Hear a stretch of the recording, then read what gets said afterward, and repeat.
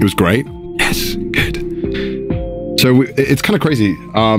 This is probably a really bad part on our part, and I'm sure we'll talk about this on the podcast, but I'll just go into it. So the weeks leading up to it, I was shitting myself, mainly because we didn't really have the show down. Like, we kind of knew what we wanted to do, but we never rehearsed it. We didn't rehearse it until we got to LA 2 days before the first show.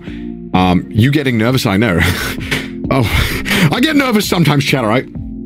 So we didn't actually know what the show was kind of going to be. And we were like, all right, well, we kind of know what we wanted to be like, but we didn't actually know. We planned these bits out, but we were like, I think we know. We'll see how it works. And so we did this rehearsal in front of no audience, like 3 dudes. Yeah, that makes it a lot harder. That makes you feel like your show is way shittier. Because you're doing a show that relies on audience, and the whole show relies on audience interaction. Again, this is going to be a lot of, if you're there, you get it. I'm so sorry, chat, but I'll try and explain to the best of my ability.